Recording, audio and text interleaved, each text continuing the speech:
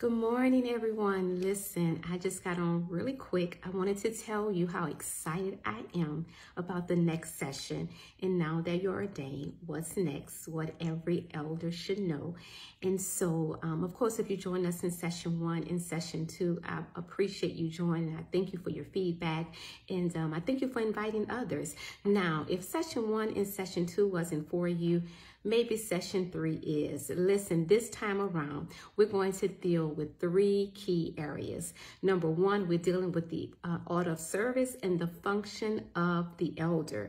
We're not just talking about call to worship, scripture, and prayer. I'm talking about equipping and preparing elders to flow the entire worship service, including, of course, welcoming first-time visitors, ministering the offering, ministering the invitation to discipleship, ministering at the altar. If you have to do pastoral highlights, just giving you the information you need, the skills and the knowledge and experience that you need in order to function in the pulpit effectively.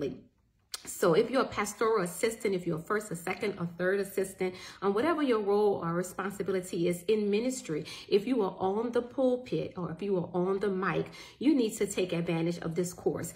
The other thing that we're going to focus in on is ceremonial services. Now, if you're an ordained elder, this will be applicable to you, especially when it comes to performing weddings, because in order to perform weddings, you must be an ordained elder who is registered with the state, and there is a process. And unfortunately, a lot of elders are not familiar with that process, and a lot of elders have performed weddings and have not registered with the state. And if you go and read the laws of your state, those marriages may be null and void.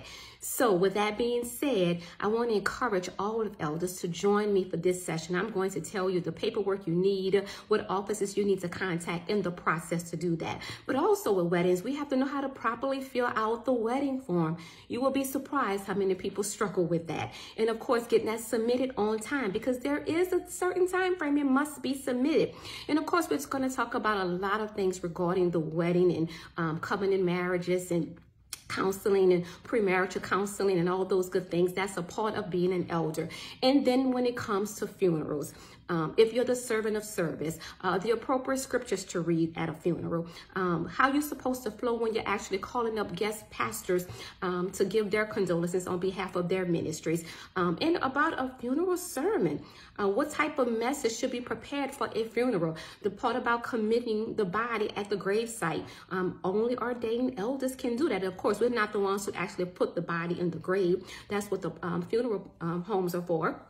But that piece that we say before they deposit the body is to be an ordained elder.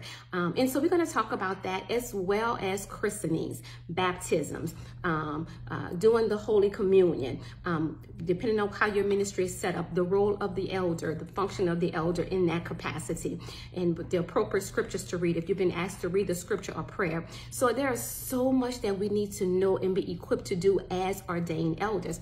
And then we're going to deal with the ministry of helps, the helps ministry. And so if you're a minister, a licensed minister, you're ordained elder, and you flow with the ministry of helps within your ministry, you need to know about engaging in spiritual warfare and what it means to be on the front line. And so we're going to talk about the do's, the don't, the scriptures, how to pray, how to minister the baptism of the Holy Spirit, how to lay hands on someone and touch and agree with someone as it relates to when the Bible talks about call for the elders of the church and the prayer of faith shall heal the sick. And so it's going to be so much we're going to be engaged in, and I'm super excited about it, and I want you to get excited as well, and I want you to join me. All of the information is in the description. Go ahead and get your ebook, get your eCourse, get session 3, and meet us next month. All the information is below, and I promise you, you're going to be blessed. So until the next time, I look forward to seeing you on Zoom. God bless. Have an amazing day, because you serve an amazing God, and you are indeed